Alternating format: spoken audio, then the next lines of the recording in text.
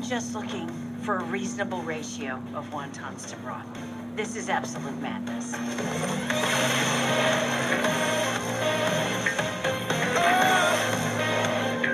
I ain't afraid of no ghosts.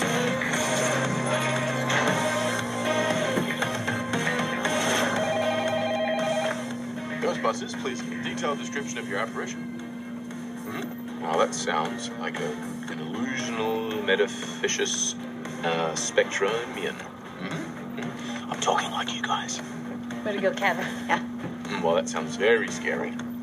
It's probably because you got a lot of bad karma from your previous life. Oh, I hate coffee. I'm just gonna disconnect his phone. He won't notice. No.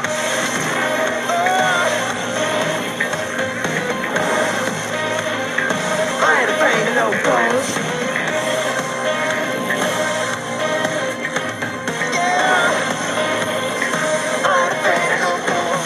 How's it going over here?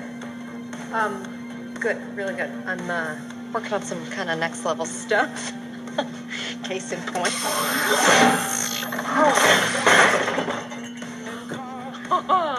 What is this for? It catches ghosts and it transports them somewhere else. I don't know where, but I have a feeling it's Michigan.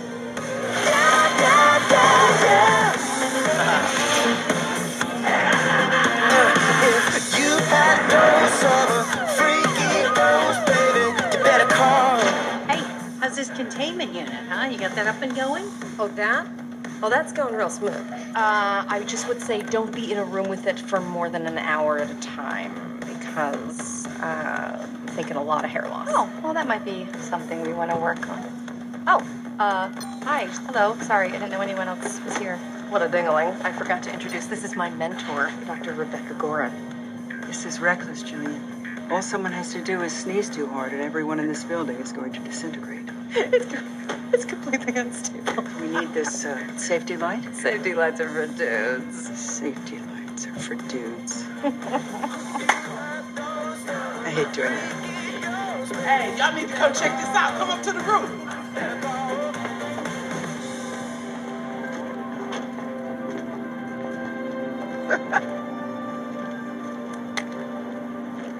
Is that for us?